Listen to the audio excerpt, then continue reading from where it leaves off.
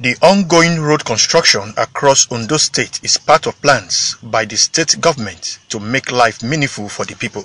Expressing gratitude to the Ondo State government for embarking on the construction of the Oke-Ogba Community Road, which was abandoned by successive governments, Chairman of the community, Pastor Oyewale David, assured that the people of the community will continue to support the government.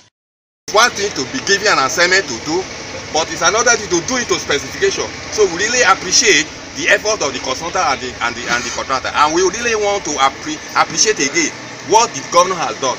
On their part, Ondo State Commissioner for Works, Taufik Abdulsalam, and the SSA on Infrastructure, Raimi Aminu, expressed satisfaction with the quality and pace of work by the contractors, but appeal for timely completion of the projects.